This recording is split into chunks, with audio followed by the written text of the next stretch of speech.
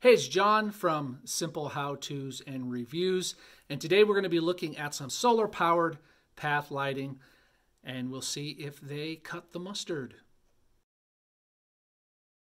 Thanks for joining me today on Simple How-Tos and Reviews. We're going to be looking at the Aponuo pathway lights, and these are for your deck, your dock, your driveway, or your sidewalk.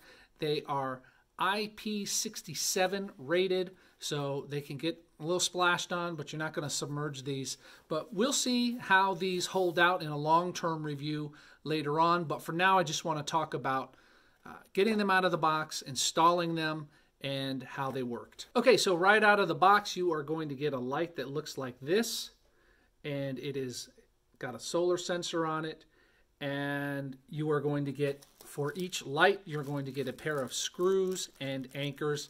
I would just toss those because they're cheap, all right?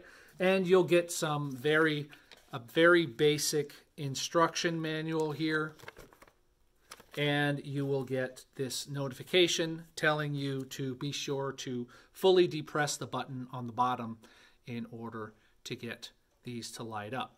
Now, these are made out of some kind of metal. They're quite hefty. Again, I would not recommend using the installation screws and anchors that come with them.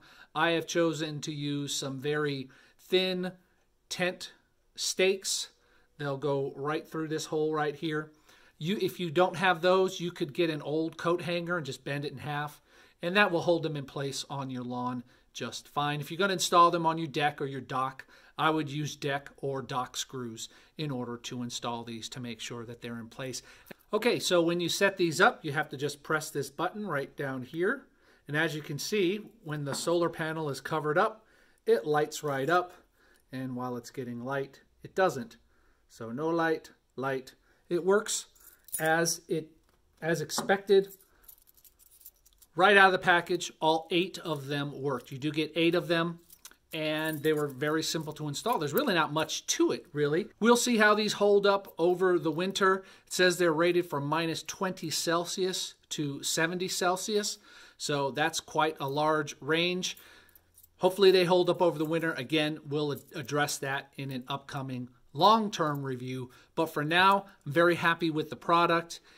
You get exactly what you pay for. The packaging is simple, and the instructions are in the comedic English that you would expect from something that's being drop shipped from China. But other than that, I think they're going to work out fine.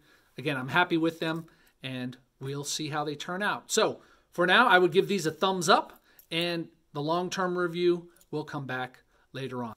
Hey, thanks for watching Simple How-Tos and Reviews. If you like what you see, be sure to subscribe, ring that bell to get notifications, and if you want to support me, go to buymeacoffee.com/John Wilkerson. Thanks for watching, and we'll be back next time with a simple how-to or a review.